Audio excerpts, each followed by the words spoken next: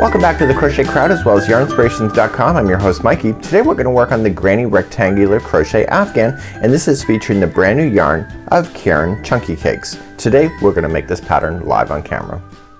So Caron has come out with a brand new yarn line called Caron Chunky Cakes, and exactly the colors that you see are in one particular ball. So you're going to need a total of 5 balls in order to make this particular afghan. It's approximately 48 inches wide by 64 inches long. It's a really nice size particular afghan for your couch.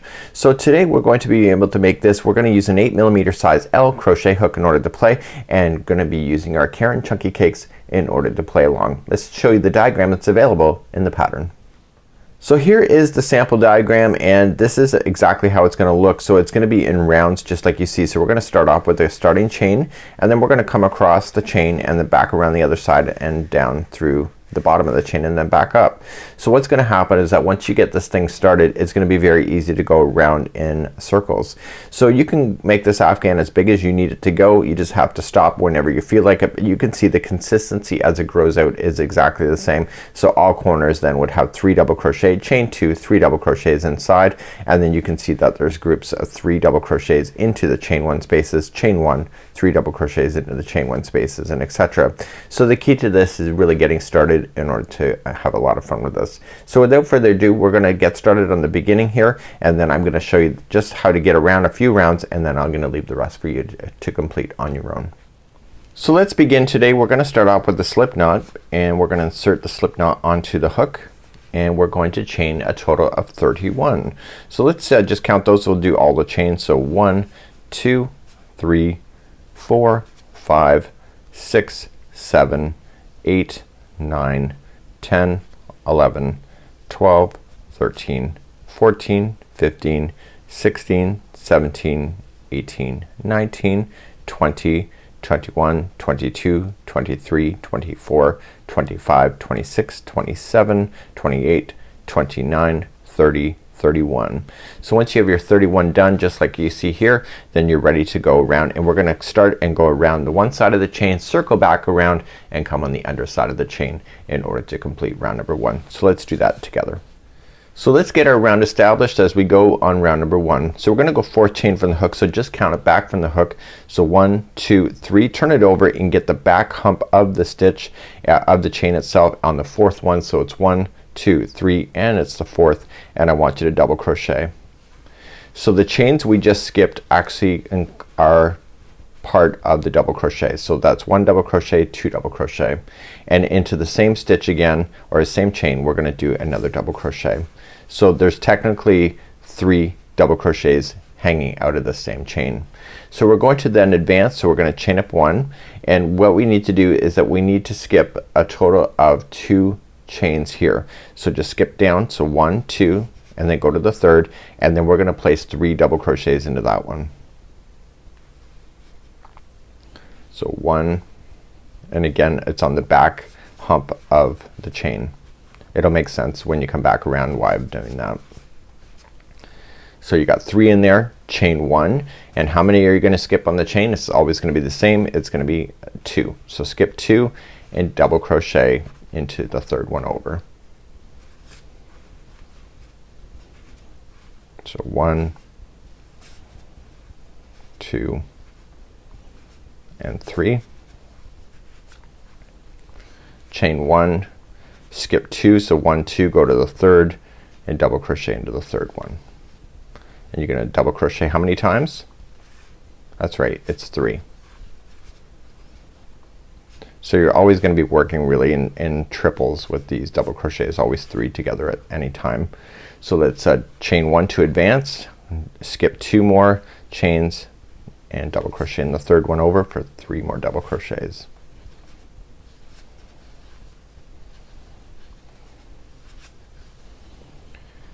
Okay, chain 1 to advance, skip 2 more chains, go to the 3rd, and double crochet 3 times into the 3rd. So 1, 2, and 3. Chain 1 to advance, skip 2 more chains, double crochet 3 more times into the 3rd chain away.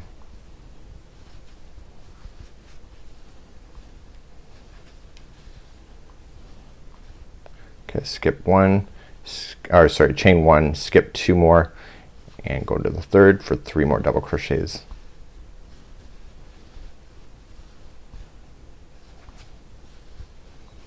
Okay, chain one, skip two more. So that's pretty easy, right? So if you're new to crochet, this is actually a pretty easy pattern to be able to work in, probably as a beginner as well.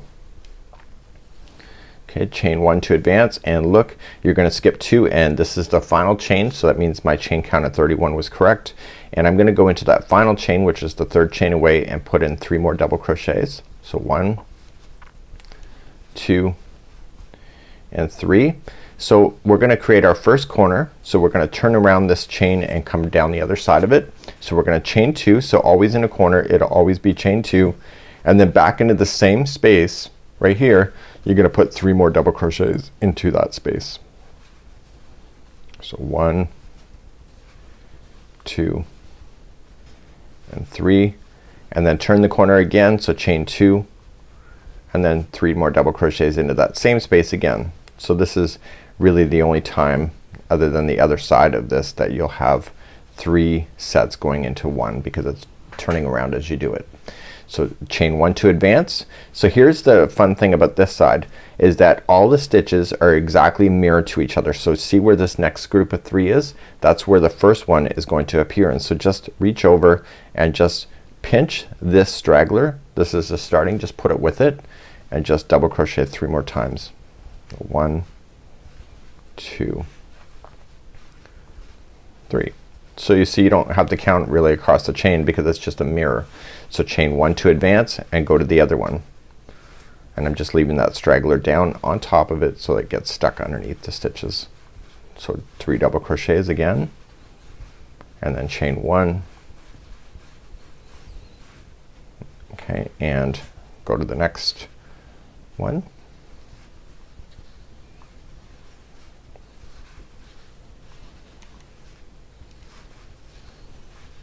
Okay, chain 1, and then go to the next 3 double crochets as you always have been doing.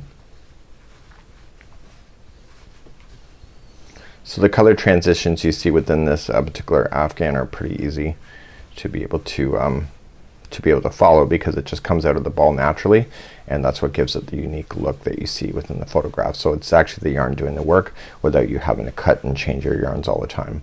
So chain 1 to advance and go to the next one. And eventually you're gonna hit the other side of this blanket where we're gonna have to turn around and get ourselves back to reset for this. So chain 1. Okay, so I have 3 more groups left. So the rest of the rounds I'm not gonna follow all the way around like I am right now. I'm just getting you started, and this is really more for the benefit of the new crocheters out there.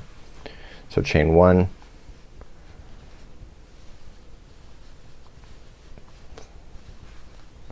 Okay, so the very final one is going to be unique because you had to put on all those extra stitches in the other side in order to turn the corner, right? So you had to do it on this side. So you have to do the same on this side. So 1 is already in there. So chain 1, and into the last one here, which is part of this one, you're gonna have to double crochet 3 times. So 1, 2, and 3, and you have to turn a corner. So what is it gonna be? It's gonna be chain 2, and then coming back into that same one again, 3 more double crochet. So 1, 2, and 3, and you're almost done. You have to join it to the top of this first one that you started with. So chain 2 to turn the corner, and then just slip stitch it to the top of the first chain that you had started with, like so. So you can see now you've gone all the way around. Let me back out the camera for you a little bit here, and what you can see is that you've gone all the way around. So you came around, turned the corner, came back, and stopped here. So let's just turn it to match the diagram, and what we're going to do then is that we're going to then just expand each one of the rounds, and you can stop whenever you feel like it in order to get to the Afghan size you need. So here's how you're gonna start every row now going forward. So every round is gonna be the same way. So you're already connected to the first double crochet, which is the chain which counted as a double crochet. So what you have to do is you have to slip stitch into the next one, So just slide into the next stitch, pull through and through, slide into the next stitch, pull through and through, and then slide into the next chain 1 space, through and through, and now you're ready. So you have to always slip stitch in order to get started. So chain up 3, which counts as a double crochet, and into the same space you're gonna put in 2 more double crochets because you have to have a total of 3. So that chaining in 3 counted as a double crochet. So you're gonna chain 1 to advance and jump to the next chain 1 space and put in 3 double crochet. Nice and simple, right? So if you've done granny squares before, you know how to do this. So chain 1 and then continue all along. So go to the next chain 1 space and just put in 3 double crochets. Do that all the way to the first corner. I'll see you at the first corner. Let's review on how to turn around again, and then I'll see you there in just a moment. So chain 1, again 3 double crochets into the next, and I'll see you at that first corner. So I'm about to hit the first corner. You can see it here and here. There's 2 corners. So we're gonna just chain 1, which I've already done, and then we advance into the first corner. So the first corner will be 3 double crochet, and all corners are the same on how you handle them going forward. So 3 double crochet first, chain 2, that allows you to turn the corner, and then into the same space I need you to put in 3 more double crochets. So that allows you to fully turn that corner and keep that project nice and flat and even as you go. So we're now going to advance, and the next one happens to be a corner of the other side. So as you get this Afghan growing bigger, there's gonna be more of these spaces just like you see along here that will be in between the corners. But for now we're gonna chain up 1 and we're gonna advance into the next corner because that's the next one left, and you're just gonna put in 3 double crochet first, followed by chain 2 and 3 double crochet.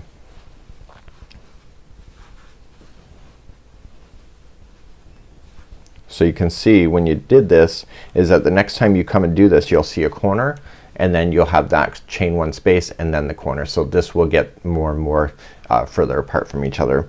So you're gonna chain 1 and then advance down the other side. Okay, so as you turn the corner, so just go into the chain 1 spaces, 3 double crochet, followed by a chain 1 after it, and then I'll see you at the other side of the corner as you complete this round. So please do that, and I'll see you at the next corner. So I'm coming down to the other side. You can see I got a corner to turn, and this is where I started. So you can see it's getting bigger. So chain 1, go into your next corner. So 3 double crochets, chain 2, and the colors just changed. So 1, so another 3 double crochets here to finish off that corner, and then chain 1, and then you go to the next corner because it happens to be next. Again, that'll get further and further away from each other as you complete each round. Chain 2 and 3 double crochet.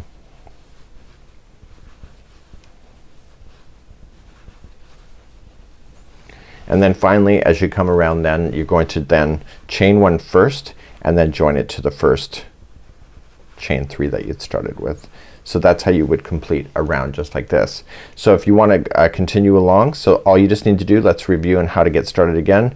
You're going to slip stitch, so 1, and keep advancing till you get to the chain 1 space. So that's total 3 slip stitches, and then chain up 3 counts as a double crochet, 2 more double crochets into the same one because that chain 3 counted as 1, and then chain 1 and keep on going all the way around just like this. Okay, so what's gonna happen is you're gonna continue that and then chain 1. You continue to do that, and then in the corner when you get there at the corners again 3 double crochet, chain 2, 3 double crochet, and then you just keep turning. You fill in the space with 3 double crochets, and then you hit the next corner, 3 double crochet, chain 2, 3 double crochet, and continue all the way around. You're gonna notice that the slip stitching is going to start coming up on an angle like this. So as you come around, it gets, this starting point gets further and further away, and if you look at the instructions that is also true as well. So this is how you just do a granny rectangular Afghan featuring Caron Chunky Cakes. Till next time, I'm Mikey on behalf of Yarn Inspirations as well as the crochetcrowd.com. We'll see you again real soon. Bye bye.